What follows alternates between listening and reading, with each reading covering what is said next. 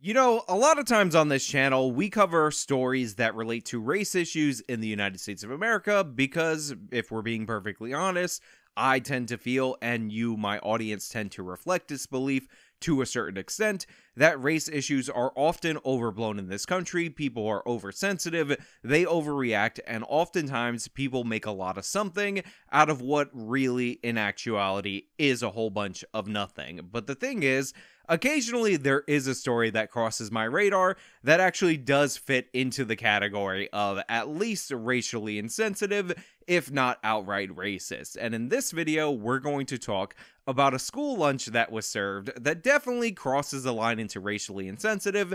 However, I do want to point out that overall, in the grand scheme of things, this is relatively harmless. It's just a goofy story of somebody or an organization that attempted to try hard and miserably failed, and we're gonna laugh at it because it is in fact absurd. But before we get into this tale, before we talk about these racist cafeteria lunches, we have a sponsor, so let me chuck it to the sponsor, then we'll bring it back over here and we'll discuss this whole thing on the other side. You will be better for that discussion as well. Low levels of collagen impact you in multiple different ways. Obviously, there's the ones that you know about, which are the sagging skin and the wrinkles, but actually your collagen levels can impact whether your nails are brittle or strong, or whether your hair has that nice sheen, or it's super thin and just not looking very nice. This is why, if you're weak in one of these departments, you should go over to healthwithjustice.com and get yourself this amazing collagen supplement. It's got 5 different types of collagens, and this month it's on sale for 51% off.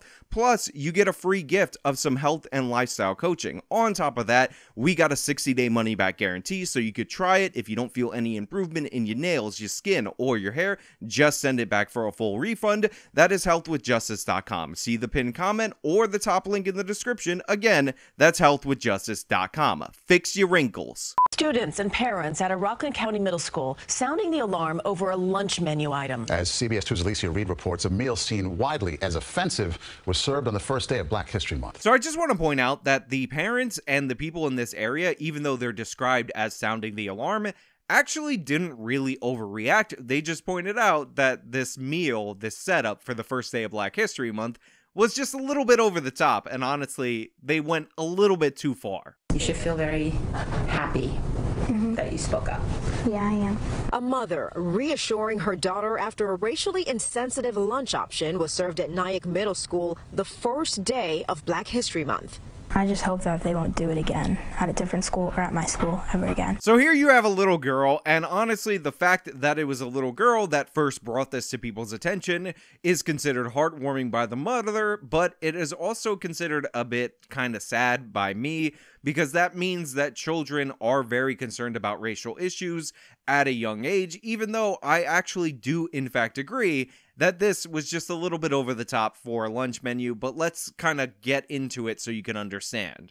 Instead of Philly cheesesteak, broccoli, and fresh fruit, Aramark, the food service company that provides meals to the district, served chicken and waffles and watermelon. I was questioning, because they don't usually give watermelon. Look, food is food, and you shouldn't overall, in general, be offended by food at all whatsoever. Chicken and waffles happens to be delicious. When I was in Arizona for AmFest, I actually went to a chicken and waffles place that had Kool-Aid cocktails. It was run by Black people. The food was quite good, but obviously that is leaning into some stereotypes, especially when you're a weird corporation that decides to swap this menu in order to honor Black History Month. Now, is this a tragic tale? Is this something that actually hurt anybody? No, absolutely not. Maybe it hurt childhood obesity by giving people this fatty, chicken and waffles, fried chicken and all that with watermelon, but overall, this is just a ridiculous company trying to do something, but obviously falling on their face, and I think we can laugh and not actually be outraged by this,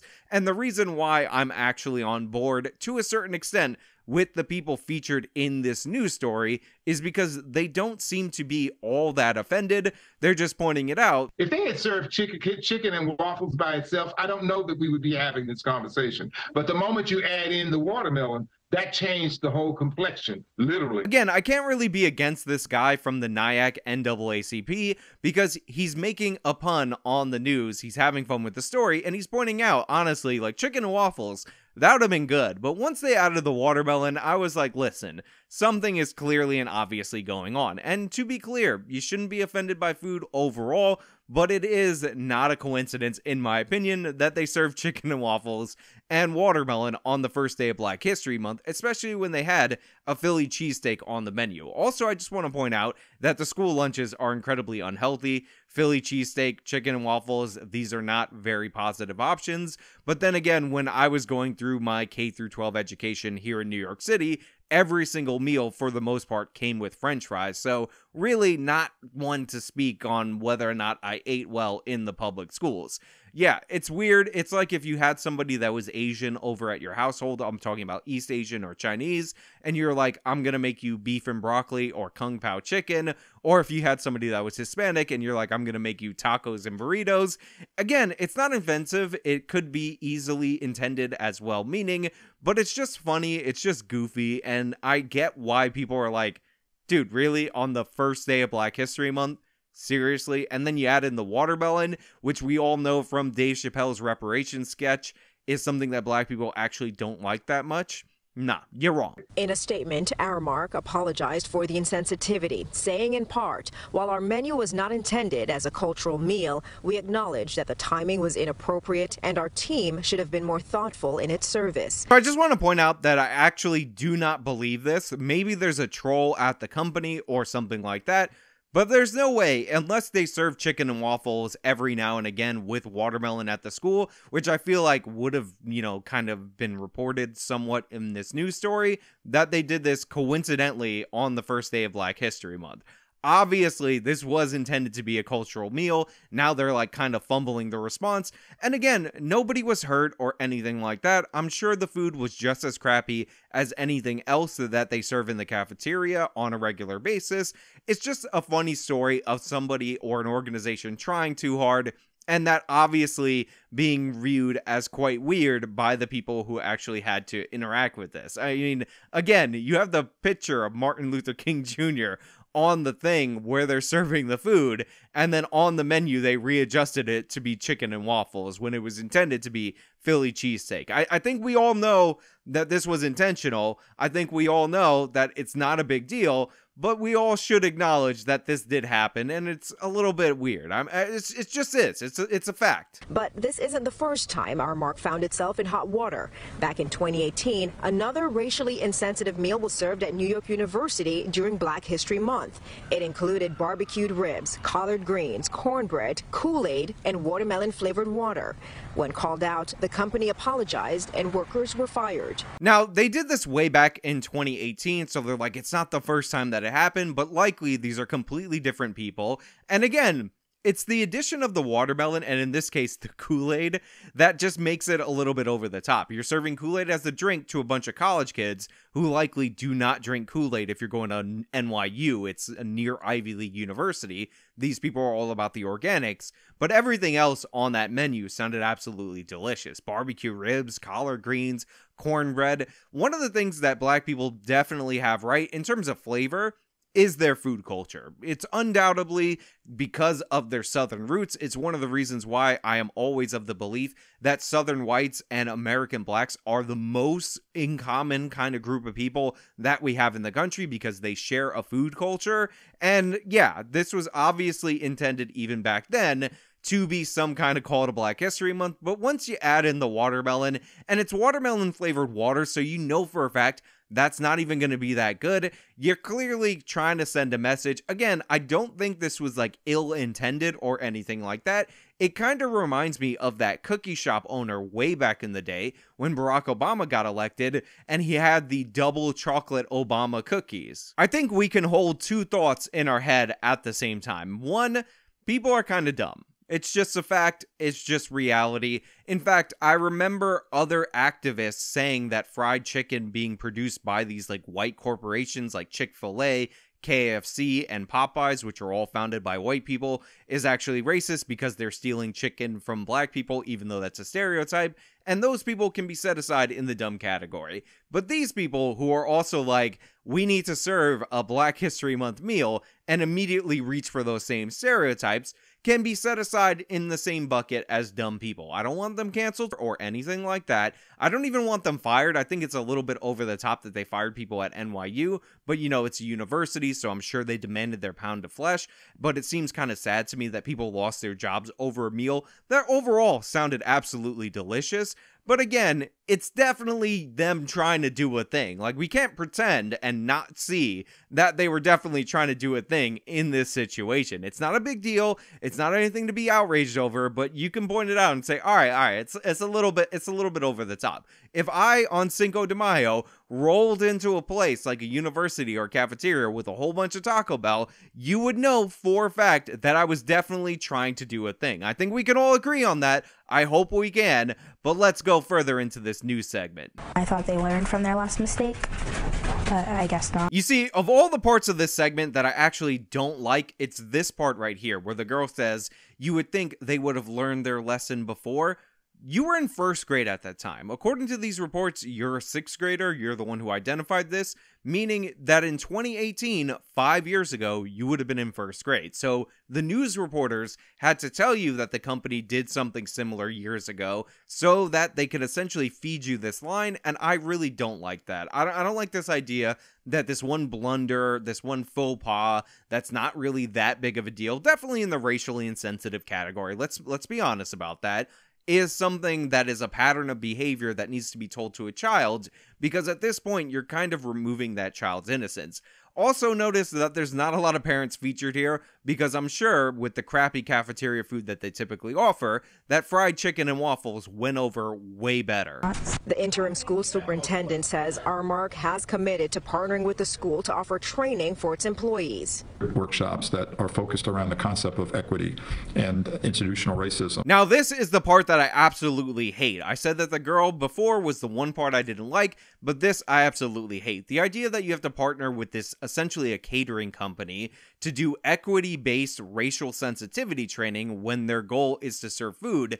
And honestly, all they should be told to do is to not try anymore. Don't do things that are meant to be culturally sensitive meals, and problem solved is ridiculous and absurd. You don't need to blow a bunch of money or anything like that. You just need to tell people, hey, look, pull it back. If you want to do this, just stop serving watermelon altogether. Get it off your menu, because that seems to be the thing that is catching people's attention. Watermelon flavored water in the NYU story, watermelon with the chicken and waffles in this story. Just set that aside and maybe serve that with, I don't know, a hamburger or something. Just get it out of here. If you have to have it, then serve it with something completely non-culturally significant, even though hamburgers are named for German. But don't worry, we don't care about white people's cultures. No more cultural meals, nothing like that. Cut it out, just get rid of it, and then we'll be all good in the hood. We'll be A-okay. The NAACP chapter president says this incident not only points out the need and importance of people learning about culture, but also getting repeated sensitivity training. No, absolutely not. We do not need ongoing racial sensitivity training, and this incident does not prove that we need that. That is a grift. That is something that race hustlers sell to all different institutions, and we don't need to blow taxpayer dollars on it. Honestly, you just follow the one rule: no culturally specific meals, and you'll be totally fine. As long as you don't align them with specific dates or specific events, it will be all good in the hood. But yeah, I don't want the taxpayer to use this incident, which is a non-incident really. It's not a huge deal. It's a little bit insensitive, in order to spend millions of dollars on this crappy training, especially again when you're dealing with an outside catering company that I don't know why they bungled this twice in 5 years, but I'm sure there was no ill intent behind this. You know, even though I largely agree that this was intentional and a misfire that is in fact harmless, as I've stated repeatedly, I can't help but point out that the comments under this video are so dead on accurate that they should actually be heard. So this one right here, where this person, who is called C. Shizuki, says, you know, there are kids who are starving who don't even get meals, yet here we are complaining about certain food items being racially insensitive. We truly are spoiled. 100% fact. This is pure privilege without a shadow of a doubt. And Cameron added, a mother convincing her daughter to make it a big deal for television, and then a smiley face. And I have to say, this goes to the point that I brought up earlier about them bringing up the NYU incident, which happened when this girl was in first grade. And finally, this comment from Ernesto Herrera, who says, I can remember about 5 years back, a lot of people were complaining about my company's Juneteenth break time celebration where watermelon was served. He means to say where. They were saying it was racist and a bunch of BS. I had to inform them that the 25-year-long lady who worked there, who is African American, came up with the idea because Texas is hotter than hell in June, and she thought it would be nice to serve cold watermelon. Plus, she loved it, and everybody else agreed. We all thought it was a great idea. I left the company for a little while, came back, and was surprised by the youngsters' responses. I guess they don't know the history of the company celebration. So yeah, while I do think it is intentional, and I am going super soft on the people in this segment, largely due to the fact that it wasn't a super hardcore, this is the most evil racist thing kind of segment in the world, I have to point out that this is 100% a first world privilege problem to be served a food that is delicious that you think might offend your sensibilities. So yeah, my overall take is that while this food is good and it's perfectly fine to serve it, I don't think it was an accident, and I understand why people would not be outraged, but why they would raise an eyebrow to it. And it appears that's what's happened in this case. I expect the superintendent, though, because he has to virtue signal, to go absolutely crazy, lose his mind, racially sensitivity training everybody, because that's what white guilted cowards tend to do. But for the rest of the people in this story, I think they all acted reasonably appropriately based on the circumstances that were brought out. The news wasn't overly outraged or anything like that. The little girl said she saw it, and then the local news picked it up. It must have been a slow news day, even though it was freezing that day. You know, it's all fine. Now, with that being said, I would love your take on this dramatic issue, this dramatic tale, this tale as old as time, Beauty and the Beast, and let me know that take down in the comments below. If you liked the video, show them by leaving a like, subscribe for more content, follow me on all my social medias, support me via the support links in the description of this video. This has been me talking about maybe a bit racialist lunches. Till next time.